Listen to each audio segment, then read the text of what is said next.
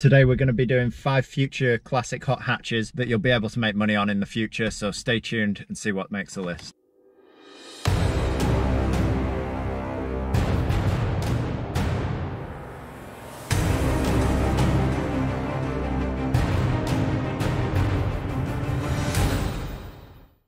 So the idea of the video is 5 hot hatches that I think will become future classics and go up in value. All the cars that I've picked I think are at their rock bottom value. I think they're only going to go up in value. I don't think they're ever going to get any cheaper than they currently are. I got the idea of this video is just thinking about cars that I've owned that are worth so much money now compared to what I paid for them back in the day. So I am 32 now, and when I was like 18 I had a Renault 5 GT Turbo. I never drove it on the road. It came up and I absolutely love Renault 5 GT Turbos. It's about one of the only French cars that I really like.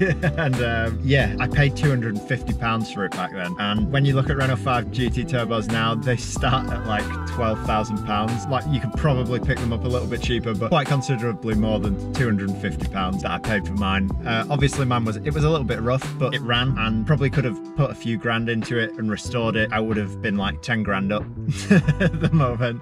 So yeah, I had a Renault 5 GT Turbo, and then also I had a couple of Honda CRXs that I paid like around about £500 for, and CRXs at the moment go for like 6 grand upwards depending on the model. Then I had quite a few Novas. The first Nova that I had I paid £20 for and then I had a couple, I think I paid about £300 or £400 for the others, and yeah, now you're looking at like 4 grand upwards for a decent Nova. If I'd have stored all these cars over the years, I'd have made quite a considerable amount of profit. There's other cars that have done exactly the same as that.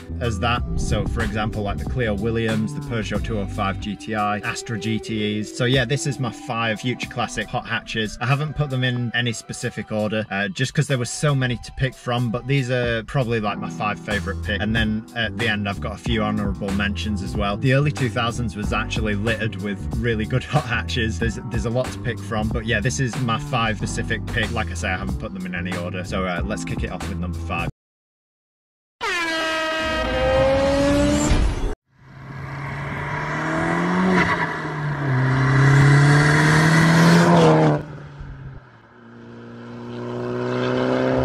So number 5 on my list is the Mark 1 Seat Leon Cupra R. You can pick them up in the UK at the moment for about £3,500. Obviously the prices are a lot more expensive than back in the day when I was buying cars. With inflation and everything, it's very difficult to pick anything good up for like cheap these days, but I think that they're at the rock bottom at the moment. I don't think they're ever going to go any lower than they're at. They came with a 1.820 valve turbo. They were about 221 horsepower, which is quite a considerable amount of power for a front wheel drive hatch. Yeah, they were just well equipped. They came with Brembo brakes all around. Yeah, just a really nice looking car. I think they're actually probably the best looking Leon out of all of them. I really like the way that they look, and it was one of the first cars to wear the Cupra badge, so it's bound to be a classic, as it's been followed by so many amazing Cupras after that. So yeah, that is why number 5 is the Seat Leon Cupra R.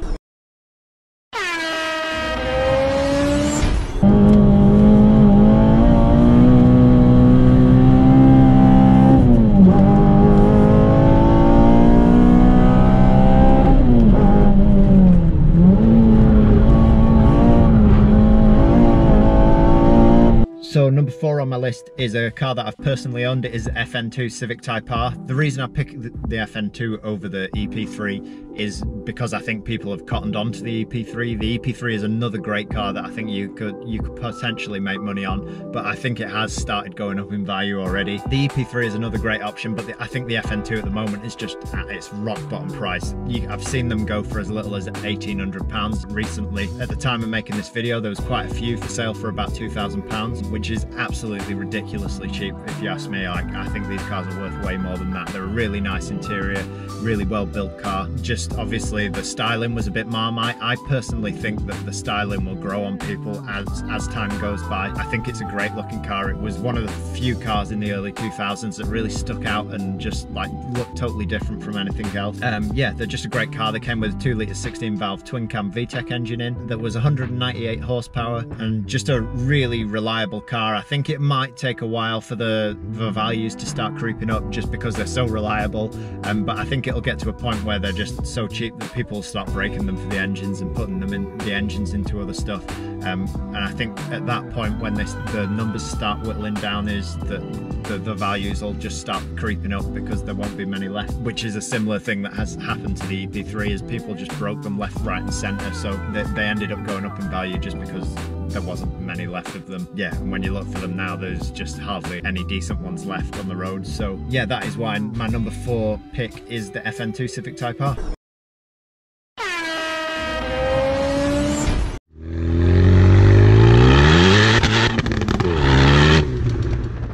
Number 3 on my list is the Renault Sport Megane. You can pick these up pretty cheap in the UK at the moment. They're like £3,000. They came with a 2-litre turbo, 220 horsepower engine in them. While they're not the most reliable car in the world, I think that kind of pays it in its favour. Like its predecessors, the Clio Williams and the Renault 5 GT Turbo were also not the most reliable cars in the world. And I think that helped because they're more difficult to keep on the road for 40 years. I think that really pushes the value up with them. And I think any of these performance Renaults really hold like that nostalgia for the people that have owned them in the past, and I think years down the line a lot of people will want to buy them back. And I think they're at their rock bottom at the moment. I don't see them going much lower than they are now, and I think in a few years, as they get more scarce, the values will start creeping up in them. And at the time when they were released, they were really like the pinnacle of front wheel drive hot hatches. They're only bound to go up in value. I think really any performance Renault is bound to gain value in the end, just because people have such a following, the performance Renaults, and I think the nostalgia really helped them hold their value over the years. So yeah, that's why my number 3 pick is the Renault Sport Megane.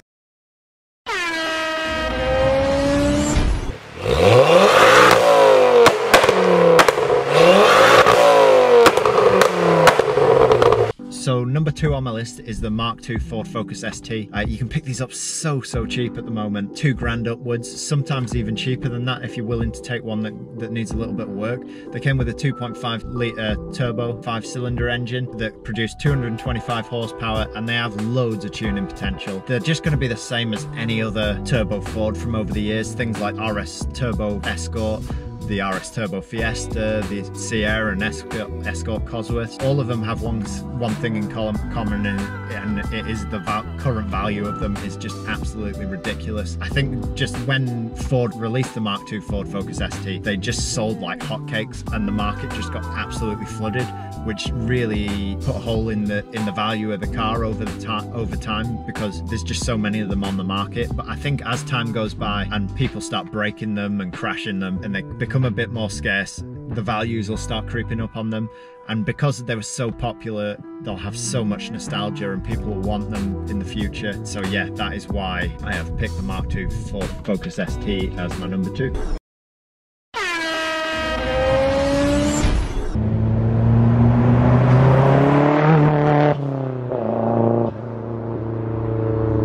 So number 1 on my list is the Mazda 3 MPS. Yeah, I had one of these about a year ago and I really struggled to sell it. I had fixed a lot of the common problems on it. I'd done all the bushings on the car, replaced all the suspension arms, I'd done the timing chain on it, which is a common problem with them. Yeah, I did everything that should have made the car really sellable. It had a few scrapes here and there, but overall it was a pretty decent example, and I really struggled to sell it. I was struggling to get any more than £1,800 for it. When I bought the car, I was figuring that I would get like £2,500–3,000, but there was absolutely no chance I was going to get that for it. Really rock bottom values at the moment. I think you can pick them up still for like £2,000 or more, and they were the fastest front wheel drive hot hatch when they came out. They came with a 2.3 litre turbo engine with 263 horsepower, loads of tuning potential. While they're not the most reliable thing in the world, they're a great car, and I think the reliability, like I said with the other cars, will help with the value a little bit. And Mazda just didn't really sell them in massive numbers compared to a lot of the other cars that I've got on the list, so I think